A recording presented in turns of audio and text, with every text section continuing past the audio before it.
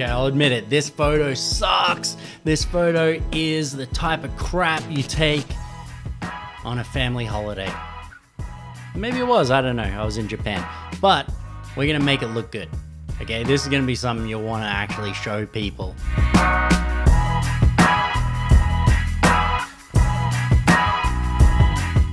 Okay, the first thing that we're gonna do with this is straighten it up. Get rid of anything that sort of competes with the okay, the first thing we're going to do is to straighten it up, remove anything that competes with the impact of the image.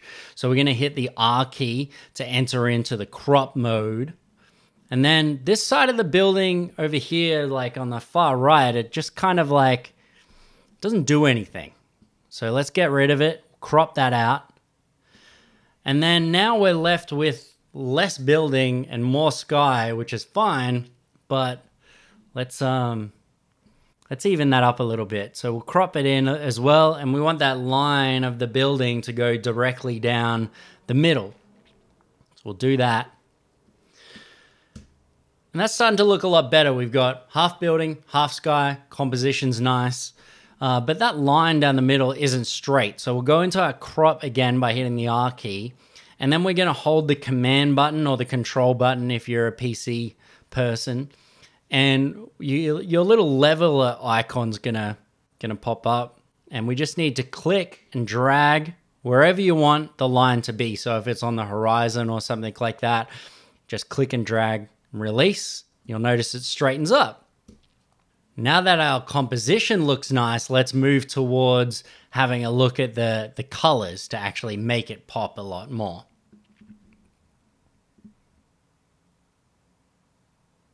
So to do that, we're going to start by creating an S-curve in the curves panel, but we're going to do it the lazy way. So what we're going to do is move the contrast up a little bit because we want a little bit more life to appear in the building. So that'll go up to around 25. And then we're going to take the highlights down a little bit, which, don't worry, this is going to get worse before it gets better, but it's all for the greater good. We'll take the highlights down a little bit, the shadows, do a little bit of recovery on them, take the whites down and move the blacks up.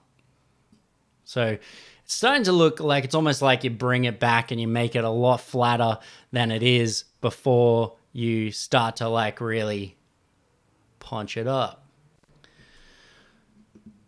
Then we're going to use the clarity slider and we're going to move that up a little bit. And you'll notice the lines start to be really affected and start to be a little bit more dramatic. If you move it up too much, see how it gets really like almost gets hard on the eyes. Let's keep it around about plus 20, maybe even a little bit higher, plus 25-ish. Does good. Let's not worry about the vibrance and the saturation for now because we'll come back after we do our color treatment and we'll start to actually look at that in closer detail because we don't know how much we want it up by now. Let's actually treat each color as an individual. So a lot of what we're going to do here is around the shifting of colors, and it'll look like as we go through these, we're not actually doing that much, but we are actually doing a lot. So you'll be able to see it at the end, but come on the journey with me anyway. So let's move away from like the pinks and let's desaturate that a little bit. For the orange, let's not worry about that for now. We'll come back to that.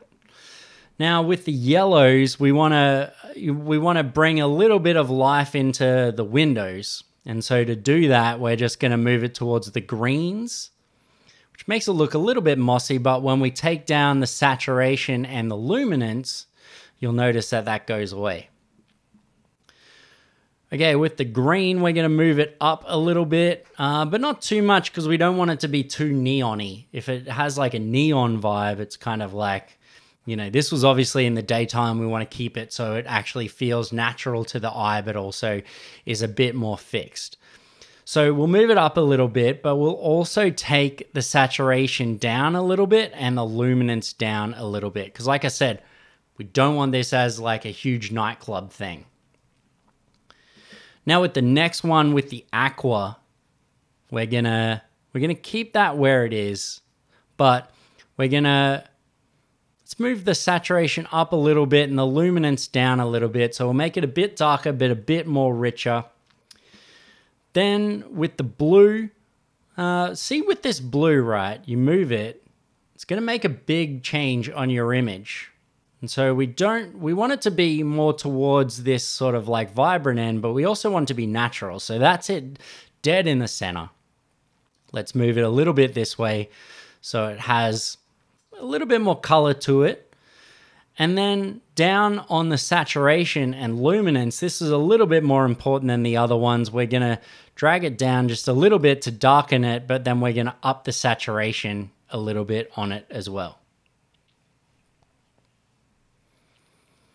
With the purple, we want to sort of move towards the pinks a little bit to offset what we did with the reds, and then take them down a little bit as well. We can always add them back in there. And then with the magenta, we're just going to move that up a little bit to support those reds again. And then we're going to move the saturation down a little bit. So now from the before and after, you sort of see the direction we're heading in. We're bringing it a little bit away from that lifeless look, but you'll notice everything still feels kind of flat, which is okay because we're going to punch it up in a bit. Don't worry about that. The next things we're going to do is go down to your sharpening panel. And so with the masking down on your sharpening panel, you can hold your option key. And when you click on that, you'll start to see it sort of move. See how it's like sort of showing you which lines it's going to apply the sharpening to. So we don't want it to apply to the sky because there's no edges there. We just want it straight on these edges. So we'll move the masking up to around about 70, but it's whatever looks good for your photo. And then we know that any sharpening we do is only going to apply to the building. So you can use your anchor here and you can click and that'll change where that's located. But again, we don't want it too sharp. Because we're going to add a little bit of grain, and that's going to give it a little bit of more of like a textured feel, which, you know, I like in the stuff that I do. We'll enable a profile correction, see what it looks like. Sometimes it bends it out a little bit because every lens is a little bit different. So just have a look at what that does to it. I notice it's taking away some of the darkness of the edges there. The vignetting is sort of disappearing. So let's leave that on. Looks a little bit more natural. Scroll down, grain. Let's add a little bit of grain to this. Now, the trick is to add a little bit, but not too much. You don't want too much. Too much of a good thing is the rule, and the only exception to that is pepperoni. So we'll add a little bit of grain to that. See, that's too much. And we want the roughness down just a little bit. So we'll just have a go. Have a go at this. Give it a little spin. Even if you end up at the same position that you started in, feels good, man. If it feels good, do it. So we've made a few changes there, and we'll just notice there is a little bit of grain here. Let's just go in a little bit further. So yeah, you'll see the grain a little bit there. And then when we had what we had before, let's have a look at that before.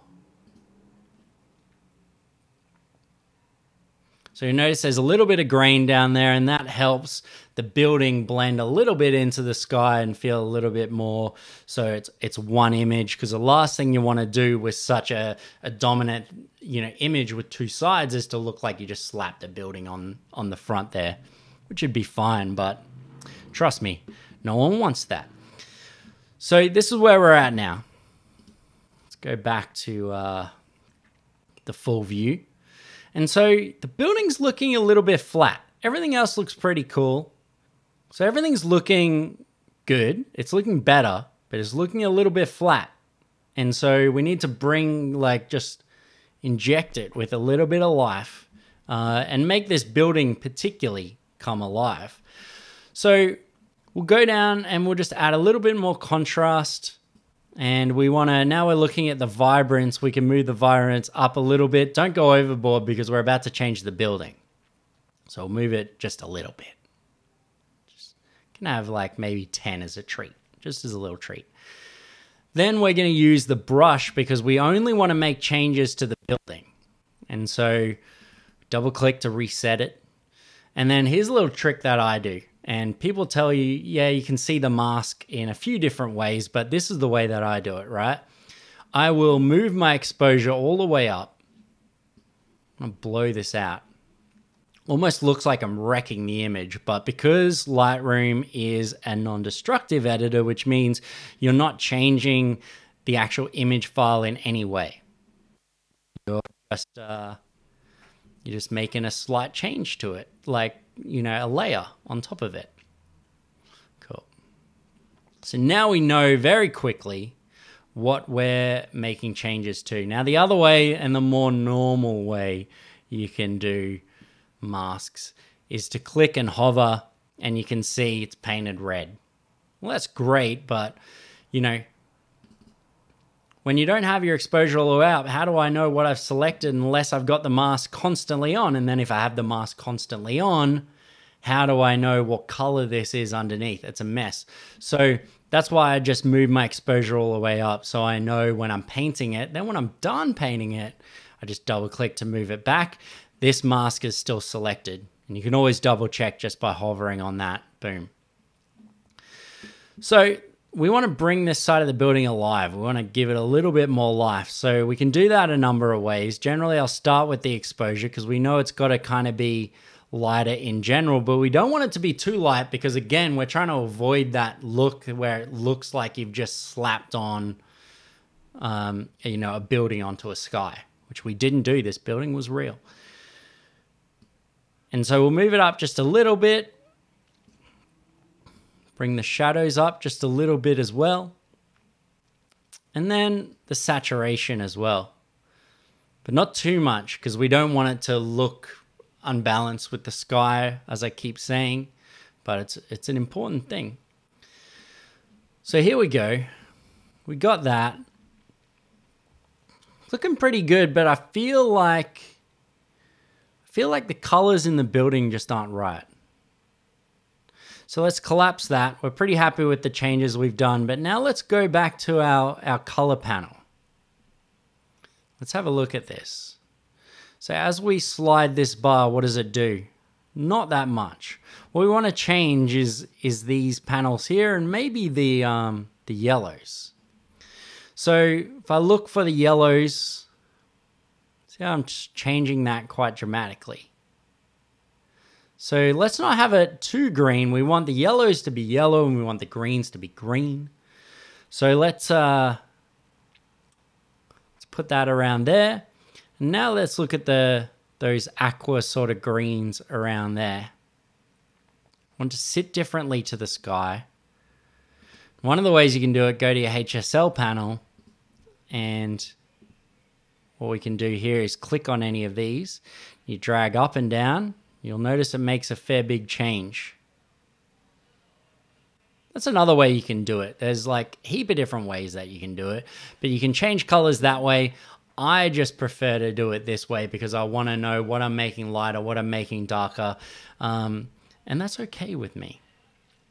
So let's just give it a little bit more punch on the contrast, and maybe a little graduated filter at the top.